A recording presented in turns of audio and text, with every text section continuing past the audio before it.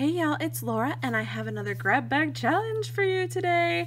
This one is using scrapbooks and cards, etc's sampler bag. Now I have gone ahead and subscribed to this because I will get a sampler kit, a grab bag, if you will, sent to my house every month. Awesome. So that I can continue this little series for you guys. So this is May's kit, and I was a little late in subscribing to it, so I got mine a little afterwards, but that's okay. And I want to show you what I got. So my understanding is that on this card, which is the theme for the month, it's just make a smile, your signature accessory, it lists all of the things, well, most of the things that are in this sampler pack. So I'm going to show this to you really quick. And if you want to read this in depth, you can go ahead and pause the video and you can read through it. Okay, so on to the goodies. Now, I see lots of little things floating about. These are epoxy hearts. I believe they're from Pink Fresh Studio. We've got some, I see one, I think I saw another one just now when I dumped it out. I think there are two of these little tassel bows, which are also from Pink Fresh Studio. I've got a Simple Stories I Am sticker sheet. Love the butterflies. We've got, this looks like a Pink Fresh frame. It says love, has a little stitching on it. That's cool. We've got some ephemera pieces. These look like Simple Stories I Am. A camera and typewriter. Oh, and they are from double-sided paper, so they have something on the back. I have a little tag, pretty sure that's Pink Fresh Studio, one-sided, and a little ephemera piece, probably also from Pink Fresh Studio. Then we have a Simple Stories I Am, a couple of snap cards, or their journaling cards. Let's see, I don't know if there were more in here. Guess we'll see when we go, huh? Okay, so here's two. Put those aside. And again, that smile, that was really cute. I know that's from Freckled Fawn. Got some little wooden buttons with happy in red and green. We've got some sequins, a ton. Wow, that's a lot of sequins, y'all. A lot of sequins from Hero Hues. I'll hold it up close so you can see there's little butterflies in there. So I'm excited to use that.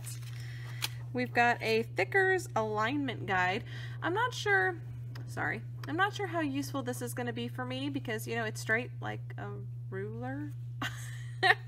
But we'll see how we go. Here's the other little pom-pom looking thing. There we go. We've got some ephemera pieces. Stay true to you and you will end up incredibly happy. We got a leaf. We've got a flower. I have another little leafy thing and another little leafy thing. Alright, so let's put those down, and then we've got a couple of leatherette stickers. I see another one over here. We have In This Moment and a flower, it looks like. Ah, here's another one. I have gotten those in a kit, so those will be fun to play with. And then we have this sticker sheet. Oh, there's two sticker sheets. Yes, two. And I'm pretty sure these were from Close to My Heart. I think that's what that paper said. So we've got some alphas in 3 different colors. We've got these speech bubble and bannery looking pieces here. And some papers. Oh, and what is this? We've got some double-sided adhesive. We've got some papers. This is from Simple Stories I Am, I'm fairly certain. So there's that pretty floral and scripty backside. And then this one has some writing on it. It's definitely I Am as well. Some cameras. This feels like Pink Fresh Studio. It's a little bit thicker. Got some little flowers. Got a pretty teal pattern on the back. Another Pink Fresh. I recognize that one. The pretty foliage. And some geometrics on the back. This is another Pink Fresh with some scallop borders and some scripty font on the back. Another Pink Fresh. This looks a navy background with green leaves. Black and white spots on the back. I have this paper that is pink with some grids and some florals. I have this one with kind of a mixed scallop border. This one has some icons on it, so that looks kind of cool. And that's the back of that one. Ooh, I like this one. This one's got some books on it. I think I could fussy cut out some of those sections of books. That'd be kind of cool. Back is this pink with red. Have this one here that's kind of a watercolory look. The back is this ledger paper. This beautiful floral, I know that's Simple Stories I Am. And the back of that is just some stripes. Some more stripes, but this one has a different floral, so that's really pretty. And then some butterflies that are definitely going to get fussy cut out, my friends, with a pink stripe on the back. So that is my grab bag, and I will now begin the process video. This sweet photo of my twins is their first little bite of candy. And I thought the colors were great for this little sampler, and had a lot of red and green in it from their cute little outfits. And my husband is feeding them Twizzler. He was sitting on the couch eating it, and all of a sudden had some very adorable company watching him very carefully eat that Twizzler, so he decided to share, which I suppose was nice of him, though I was sitting there going, oh gosh, they're a little young for candy, don't you think? But you know how dads are. They parent their own way. And that is definitely the case here. He was going ahead and letting them have a little bit of candy, and he didn't give them a lot. And honestly, the Twizzler was soft and chewy, and they couldn't really have choked on it. But it was just one of those things. Or as a parent, and the mom's going, oh, I don't know about that. And dad's like, let them try. They'll be fine. You need that balance in your parenting. I have to say, you have to have somebody who's a little bit more careful and somebody who is like, let them be kids, you know? And sometimes my husband and I go back and forth in that. Sometimes I'm the one saying, no, let them be kids, let them have fun. It really depends on the situation, but it's good to have that balance, I think, in your household.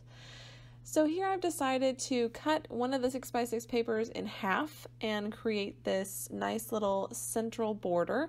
And then those little uneven scallops down at the bottom, made a little border with that as well.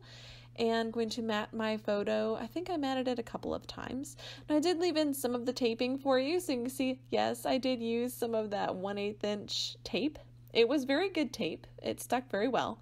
And I could peel the backing off pretty easily, which is not true of a lot of a tape. American Crafts. But I don't know, it's very thin. It was a little too thin for what I normally use it for. That's great for tiny embellishments and things like that, but 1/8 of an inch is just really, really thin. So just grabbing papers to do some layering. I knew I wanted to create a bit of a column look in the center. So I'm just going to grab different papers and layer them behind the photo. Now, with every grab bag, I tell you, there is a little bit of a challenge to it. There's always something that's a little bit of a challenge. This one seemed easy at first because it's really just a compilation of two main collections, Simple Stories I Am and a mix of Pink Fresh Studios, which all seem to coordinate fairly well. And so I guess not two collections, but two manufacturers. But it did have some other things mixed in. And I think the challenge was that the color scheme of the two separate manufacturers is very different. So the pinks that Pink Fresh Studio uses are not the same as the ones Simple Stories uses. So that was a bit of a challenge. I did mix up a little bit with the collections, but I found myself leaning toward one manufacturer or the other for each layout. So for this one in particular, most of this is the Pink Fresh Studio because it had that little hint of red in it that went well with their outfits and had some green. So that was what I leaned towards with this one, but I believe that black background paper is actually Simple Stories. You can mix them, but it was a little tricky because of that. I did want to add in at least one of those little bow tassel things, and also put some tags across the top of the picture. I've seen this done in a lot of layouts lately, and I thought I'm going to give that a go. This is a great way to use up scraps. They're not even whole tags. They're just little pieces that are only big enough to poke out the top. Great way to use up scraps. Or tiny papers, which is what I had in this one. So adding some twine from my stash. I do allow myself to add a couple of things from my stash, but I want the majority of these grab bag layouts to be from the kit. So I've skipped ahead just a little bit, just kind of glued everything down really. And just went ahead and created a cluster down the bottom right, a cluster at the top left of the photo, and then I'm going to have the title at the bottom. Now I did go ahead and grab this favorite out of my stash just because I always end up with this word, favorite. When you have 5 kids, putting the word favorite on any of their photos is kind of asking for trouble. I can't do it. But in this case, I'm going to use those small alphas to create a title of new favorite food. See how I'm cheating? I'm getting around the favorite and referring to food instead of a favorite child. So that one is from my stash and I've been needing to use it. So I went ahead and grabbed it out of there and gonna just add these little alphas on. This is new favorite food. These close to my heart stickers were actually really nice. I'm not a huge fan of cardstock stickers overall, especially alphas, because I can never get them straight the first time. And so I always end up pulling them back up and putting them back down. And I find with cardstock stickers, re-adhesion is not good. Having to pull things up and put it back down usually means I have to glue them. And I don't like doing that, but I will if I need to. So this layout just needs a little bit of scattering, and I'm going to use these little sequins, mostly just these green ones, because the purple definitely didn't tie in with this layout.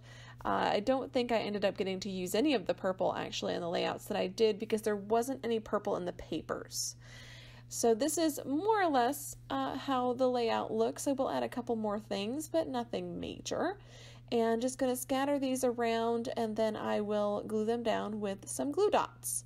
I find the mini little glue dots work perfectly for sequins. Really, really like them.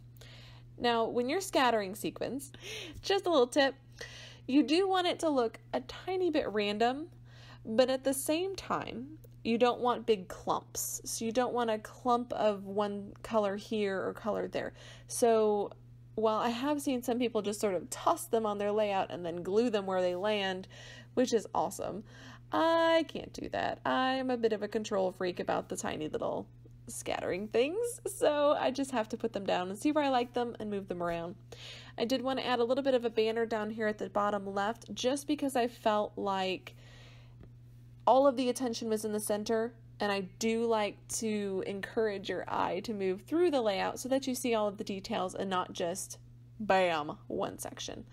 So, gluing those down very quickly using that tape.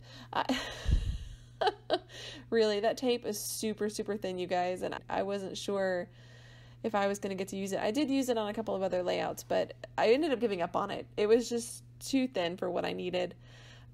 Playing with the stickers to see if I could make some of those work, and I really felt like, you know what, this didn't need a whole lot of embellishing. I've already done a lot of sprinkling, so I think we're about done. Adding a little bit of Heidi Swap Color Shine because hello, and the splattering is done. This is what's left. Of my grab bag from scrapbooks and cards, etc.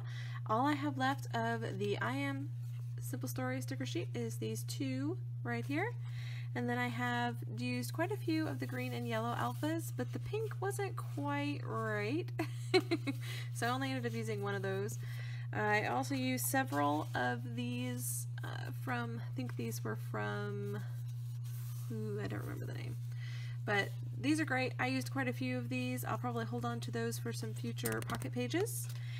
I did use some of this tape, which was pretty fantastic, though it's super thin, and I don't have much use for a super thin tape. It's only like 1/8 of an inch, and so I did double up to use it a couple times. I did use some of the sequins, but of course this is a giant package, so this will last me for years probably. So there's that.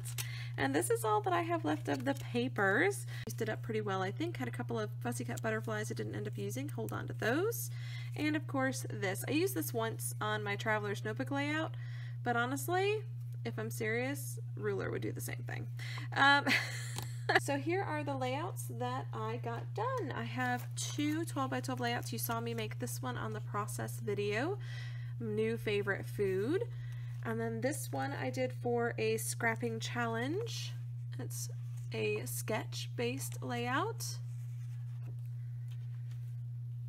Here is my first pocket page. It's called Labor Day because it was a Labor Day weekend that we spent hanging out with the kids. There we go. So there's the first two pockets.